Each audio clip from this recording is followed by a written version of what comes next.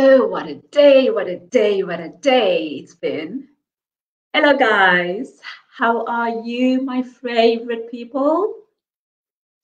For those of you who don't know me, my name is Angela, and I'm an online business entrepreneur, and I am the face behind this business page. So, welcome, and thank you very much for watching this broadcast. If you're watching, please drop a comment. Tell us where you are watching from. Give us some likes, some loves, and feel free to share this. So today I'm going to, I'm going to go deep into why I started this business. I have probably said so many times why I started this business, but somebody suggested that I should dig deep and come up with the real reason I started this business. And I must tell you, all that deep introspection is quite emotional. So, yeah, you know how sometimes you think you started something because, you started it. But then when you start digging deep into why you really started it, you start unearthing some unpleasant, some good, but nonetheless, here we are. I said I'm going to do it. So I'm going to give you guys the download on why I started this online business. Hey, Abby, how are you doing today? Probably should have my tissue close by just in case I start tearing up.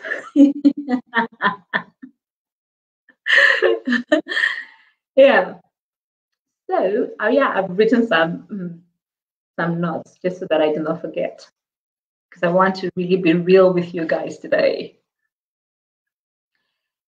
So, the real reason I started this business is because I was really tired of working for other people.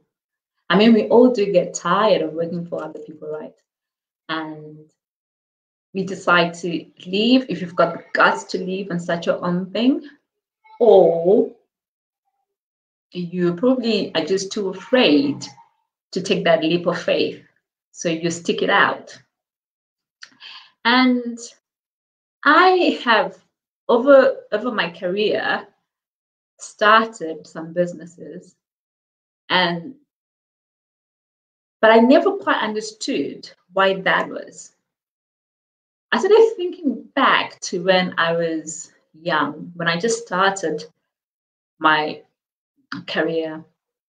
I think I was probably 3 years into it. I've been fortunate enough to have really good jobs. And I had this really fantastic job. That job taught me everything that I know about good leadership, because my boss was fantastic in as far as delegating tasks and just making you feel like you were a superstar. And I loved that company. I loved working for him. But along the way, we had an altercation which ended badly. And I walked out of that company. A lot of nasty words were said, and it really did hurt me that somebody who thought that I was an asset to his company could say such things to me. So anyway, I left and I decided never again was I going to work for somebody. But I didn't quite have the guts to start my own thing. So I went back and I started working for another company. And it was fantastic again. Really had a great time. But as luck would have it, I fell out with my boss. Maybe I'm the one who's got a problem, right? So anyway, I fell out with my boss, and I decided that was it. I had enough. I was not going to work for anybody else. So I went and started my own thing. struggled through it, kept at it. Sometimes I didn't even have bus fare just to go to the office, but I persevered and I did it. And then I decided, you know what? It wasn't working. I had put in everything that I had into that business, but it just wasn't working. So I went back and looked for another job. And the cycle kind of repeated itself. I'll work, I'll stop, and I'll start something else and go back to work. But I just got to a point where I was kind of like, you know what? I need to now have real focus. So I'm a really good employee, Abby. I'll have you know that. I'm a really good employee. But yeah, so at some point I realized two things. So number one, yeah, even though I do make a great employee, I am also quite difficult. I'm very vocal and I love expressing myself, and sometimes it doesn't get received very well. But I also hated the office politics, where it's not the best ideas that win, but it's who the sacred cows are. And I don't understand the whole concept of sacred cows. So yeah, I'll just step on people's toes. So I was tired of trying to always be on the right side of office politics. And I needed to just, stop with all that. I hated knowing that your boss, regardless of whether this is the owner of the company or it's just your manager, could determine your future, whether you remain in the company or you don't. Yeah. So anyway, I decided that I'd had enough of that. But I also noticed that running my own businesses took a toll on me. While I had the best intentions and I had great ideas of what I wanted to do, I found myself struggling in trying to keep together all the different parts of a business. Being on top of everything just took so much out of me. And when you're starting and you're bootstrapping, you don't have resources to employ other people to come and help you. So you basically end up doing everything yourself. And I get home at the end of the day exhausted, and I would find that I didn't have enough time set aside to do the strategy bits of my business, because I was concentrating on the revenue generating activities, which, as any entrepreneur understands, those are the things that you end up focusing on because you need to pay bills. It is quite a strain. It is. So when I saw this business, despite the fact that I loved that it was online, despite the fact that I loved that there was a whole community of people, despite the fact that this business, this online business, generates huge amounts of income, the one thing that I loved was knowing that I didn't have to be on top of every single thing in my business. I didn't need to worry about the moving parts. Even though the business is mine, the way this business is structured is that there is training provided, and that training is kept updated. If you've ever been on an online business, an owner of an online business, you understand that what happens on social media, what happens in terms of digital marketing is ever changing. Now, if you're to be running your own business and trying to keep an eye on all those changes, you're just going to feel so depleted of energy by the end of the week, the month, the year. And sometimes you're not going to know of the new changes. And I'll give you an example of my blog. I've got a blog, for my other business.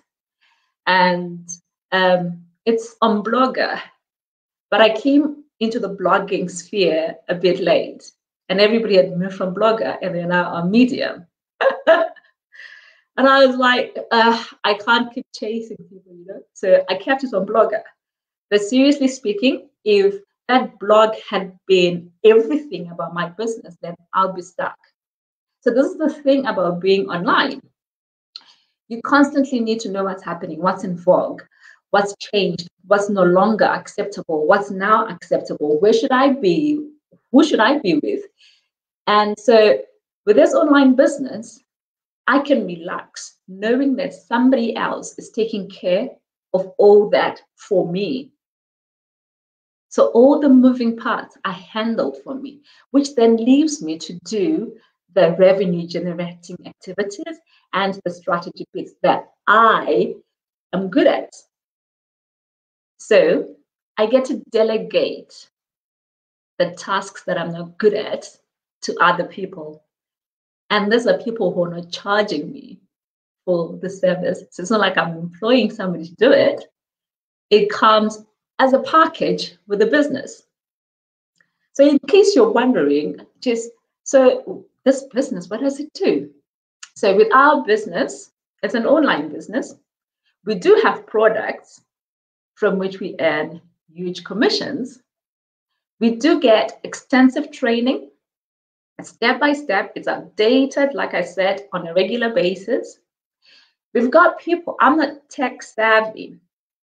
I did a presentation the other day about sales funnels and all that. Imagine if you had to create your own sales funnel, which I have done, one other business.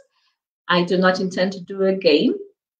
But if you were to do a sales funnel on your own, you're going to spend days, weeks just focusing on that. And that's taking your eyes off the ball, the business. Yeah. So I don't have to do that. I'm not tech savvy, like I said, but there are people in our community who are providing us all their support. They handle all that back end for me. All I have to do is show up for my business and do the things that I need to do. So all the heavy lifting is handled for me. And I also get a mentor and a coach. If you need to succeed in business, it is imperative that you have somebody that you run ideas off of, somebody who can motivate you when you're feeling down, somebody who can hold your hand because they're there to help you. And like, did I say that I'm not paying for this mentor? Yeah, I'm not paying for the mentor and I'm not paying for the coaching. Again, it comes as a complete package with the business. And the biggest blessing as far as this business is concerned, as far as I'm concerned, is the community.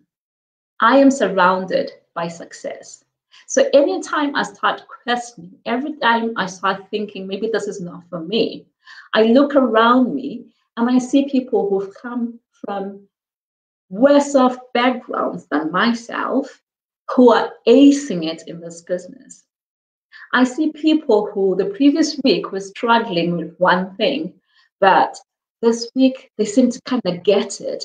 And that just motivates you as well to do better. So, guys, this is it. This is really why I started this online business. I am incapable of multitasking. I find it very difficult to keep on top of all the moving parts of a business. And so this business fit in with me as an individual. It amplified the best parts of me. And it also helped to keep away my weaknesses. So as an online business owner, all you see is what I'm good at, but somebody's handling the bits that I'm not good at on my behalf. And I don't have to pay them to do that. So that's it, guys. Thank you very much for watching this broadcast. I look forward to seeing your comments. Tell me what you thought and what you think of yourselves as to why you're doing what you're currently doing. Yeah. Take care, guys. Bye. Bye, Abby. See you next time.